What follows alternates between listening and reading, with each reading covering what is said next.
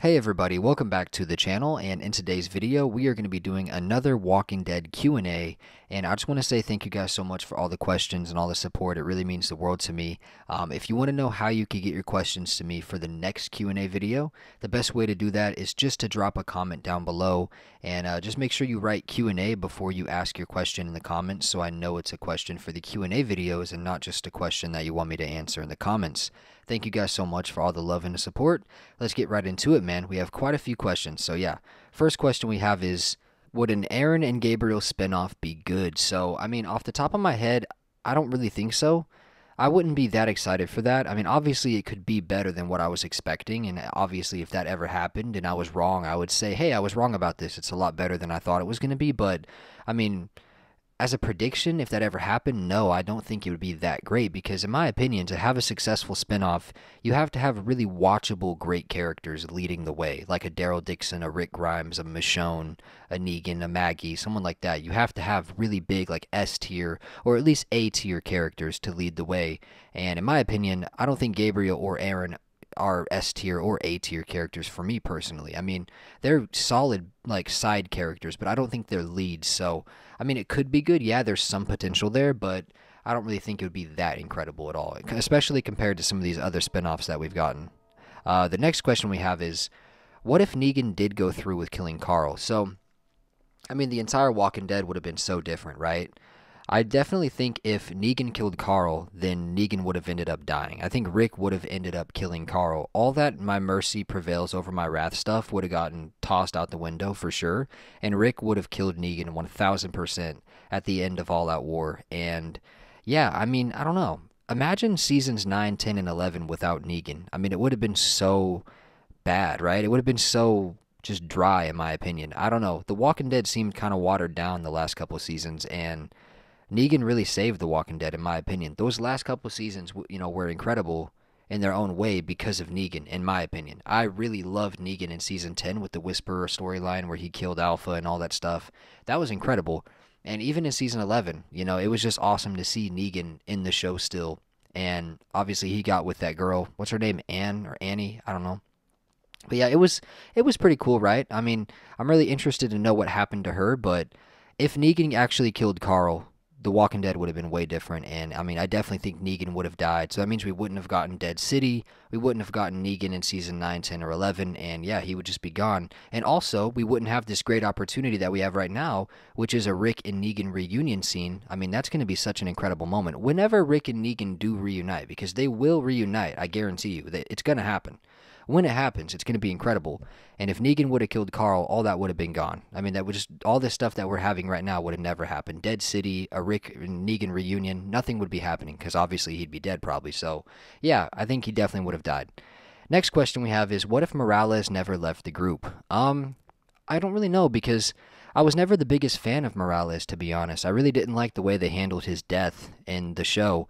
I think when he came back, there was some potential there. I think it would have been really cool if obviously he's with the Saviors and stuff like that, but what if he died sacrificing himself for Rick and Daryl? What if he said, like, you helped me and my family, you saved me and my family before, so I got you. I'm going to save you now, right? Like, I'm going to make sure you get out of here and get back to your family. That would have been awesome, right? What if Rick talked him out of this weird mind screw he was in, right, with the Saviors, and like the old Morales came back and he died, redeeming himself, even though he was just, holding a gun to Rick. He kind of snapped out of it and thought about his wife and his kids and stuff like that, right?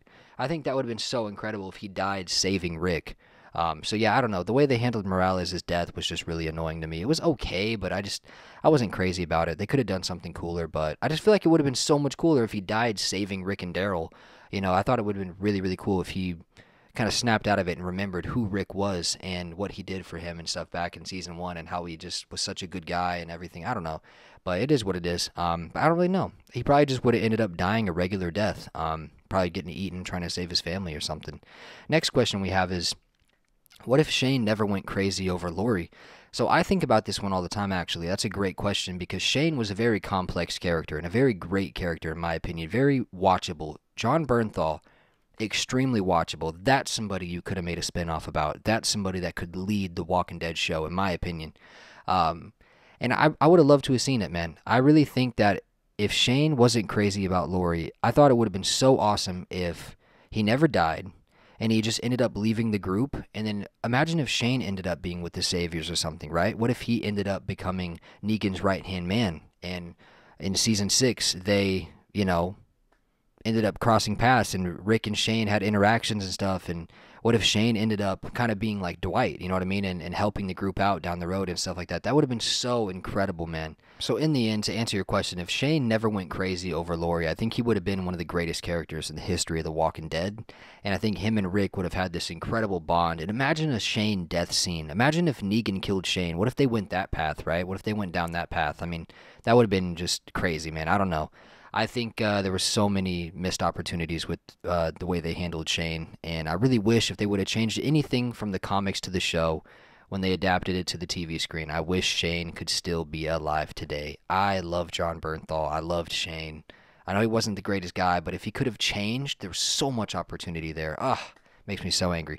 Next question we have is, what if Morgan and his son never found Rick? I mean, hey, we just probably would have never known about him, And I'm glad that he did, because I'm glad we really got to see a lot of Morgan and Lenny James, and obviously he went over to Fear the Walking Dead and stuff, because I liked Lenny James before The Walking Dead. He was in this show called Jericho, and it's actually a pretty decent show. I think it only has 1 or 2 seasons, but if you guys haven't seen Jericho, I definitely recommend it. It's a solid watch, and Lenny James is really great in that show, so I mean, yeah, I'm really happy that Morgan did find Rick, because, I mean, they have such a great bond. And once again, if he never found Rick, then we wouldn't be talking about this awesome reunion between Morgan and Rick that might be happening sometime soon within the next couple of years. I mean, we're probably going to get a Morgan and Rick reunion scene, so hopefully we get to see that. Next question we have is, what if Negan did meet the Rick he said he wouldn't want to mess with from the episode Remember?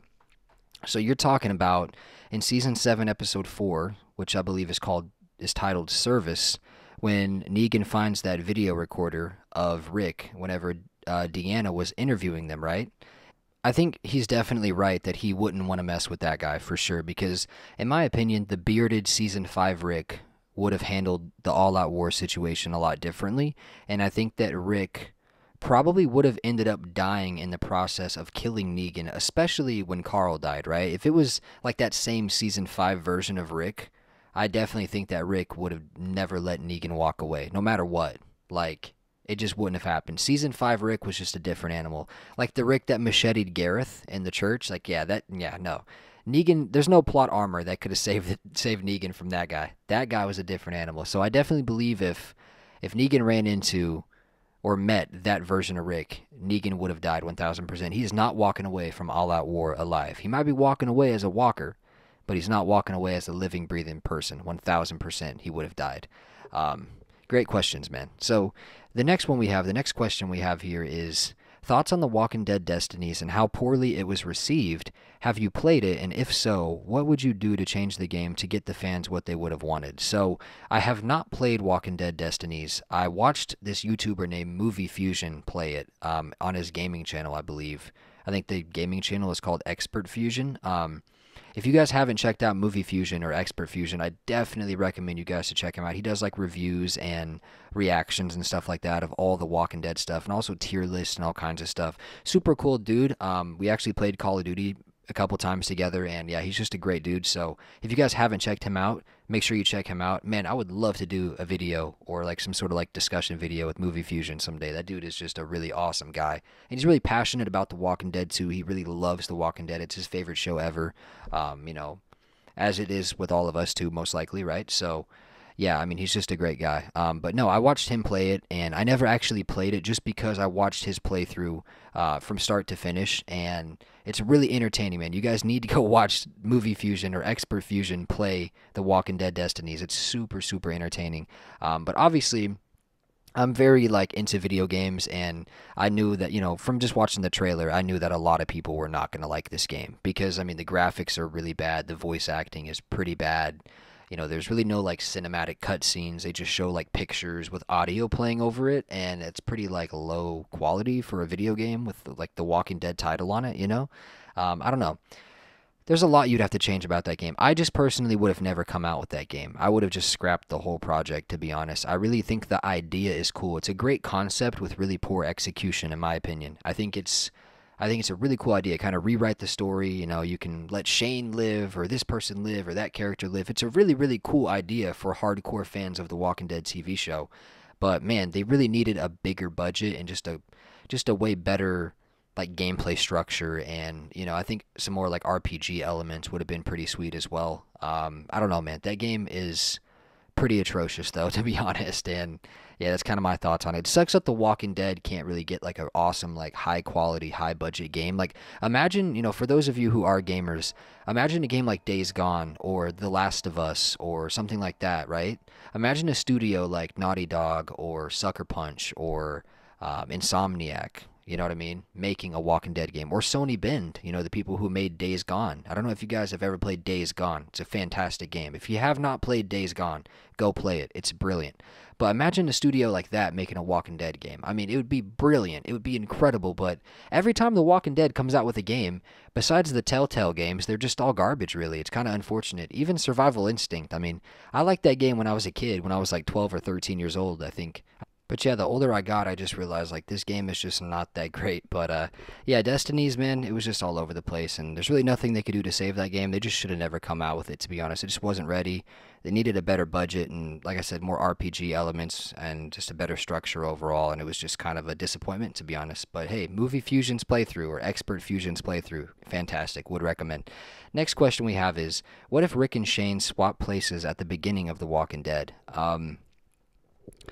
I mean, yeah, like if Shane had Rick's story, I mean, it would be a lot different. Obviously, the characters are different. They have similar traits in certain ways, but I don't know, man. I think they made the right decision with letting Andrew Lincoln be Rick and have that whole story and everything like that. I don't know. I wish Shane wouldn't have died. Kind of like I mentioned earlier, I wish Shane wouldn't have died, man. I really love John Bernthal. He's so watchable, and Shane was such a brilliant character, and he played him so well. Every time I see John Bernthal, I'm like, that's Shane, bro. You're Shane. You're not the Punisher to me. You're Shane, bro. And yeah, I don't know. But yeah, if they switch places, I mean, obviously the story would have been way different, right? It would have been, I mean, Shane's a lot more, I think, hot-headed than Rick. So Shane probably wouldn't have really made it that deep into The Walking Dead, I don't think. I think Shane probably would have died around like season 4 or 3. I definitely think Shane would have died during the Governor arc for sure if like Shane was the leader of the group, right? I don't believe that he could have ever sat down with the Governor like Rick did and talked. And maybe that would have been better. I don't know, but I think in the end Shane probably would have ended up getting killed. Kind of almost like how Merle died in a way, trying to go take him out and then just getting killed. So that's what I think. We have a few more questions, guys. Q&A, do you feel Tales of the Walking Dead should include past characters? And absolutely, man. I think a Sasha and Tyrese Tales of the Walking Dead episode would be so incredible. And there was rumors about that. There were some rumors about that back in the day. I don't know what happened to that, but people were saying that there was going to be a Sasha and Tyrese like throwback episode, so before they found the prison, and I mean that would have been really sweet. I think stuff like that is really really awesome, and they kind of did something like that with Alpha, right? The episode I think it's called D, right? I believe. I never actually watched it, but I saw clips and stuff, and it looked like people actually enjoyed that episode a decent amount, right? But absolutely, it should include past characters. And here's a really great question, man. We're coming on like the last 2 questions for the Q&A, man. So this one's really, really great, and so is the last one. This one says, Q&A, could Carl actually have been the future of The Walking Dead? Was Chandler Riggs watchable enough as an actor to be the lead of the Walking Dead franchise? Was his death actually good or bad for the franchise? There's so much controversy with Carl. I'm very curious to know your thoughts. So, I mean, incredible question, first of all. Very, very well said and very well worded. And, I mean, I don't actually believe Carl was the future of The Walking Dead, in my opinion. I never really liked Carl that much, I never ever watched Carl on the screen and was like, yeah, that's the future, that's the leader, that's going to be the leader of Alexandria someday, or the leader of, could he have been the leader of the Commonwealth? Heck no, right? Like, I don't know, I just never really liked Carl that much, to be honest. He was okay, but he was always just Rick's son, you know what I mean? It was never about Carl being Carl, or this awesome, complex, unique character. It was like, his title to me was always just Rick's son. And I think, Chandler Riggs, maybe it was his acting, I don't know. I know a lot of people complained about that. There were a couple like cringy moments in my opinion where I thought he wasn't doing the greatest job in terms of like portraying emotion and stuff like that onto the screen or whatever, but he was okay. I didn't think he was. I don't think he's a bad actor, guys. But in the end, regardless, the way that he was written, the way that Chandler Riggs played him, I don't know. I just I don't really think there was any potential for Carl to be the future lead of The Walking Dead. Like the next Rick Grimes or the next Negan or the next Daryl, like absolutely not. Never in a million years. I don't think so. So, yeah, that's just my thoughts on that, man. And the last question we have today is, and it's another fantastic question, man. Save the best for last, right?